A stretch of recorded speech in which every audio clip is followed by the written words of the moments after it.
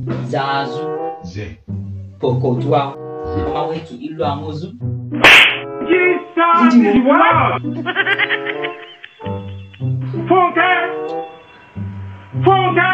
Are you mad or something? Why are you singing Zazu? Daddy, I don't know that I'm doing any. You'll be mumu. Anyway, help me go to Amozu. To do what? To buy me rice now. Daddy, that's not what they do there. Then what do they do there? Mama Bokadi. You say? Mama Bokadi. In English. I should say it in English. They used to Bokadi. English or Bo? Bo in English.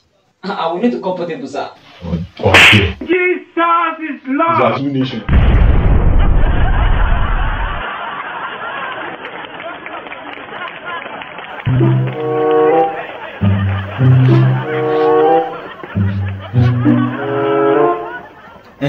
Tajudeen, what do you say you are going tomorrow?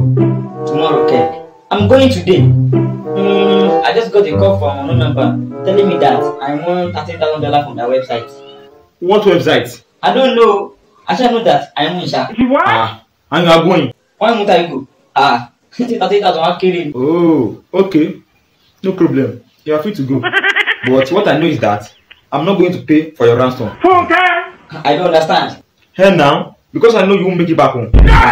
Anyway, I'm going to miss you. But before that, I will beat the fuck hell out of you. Daddy. Now I understand.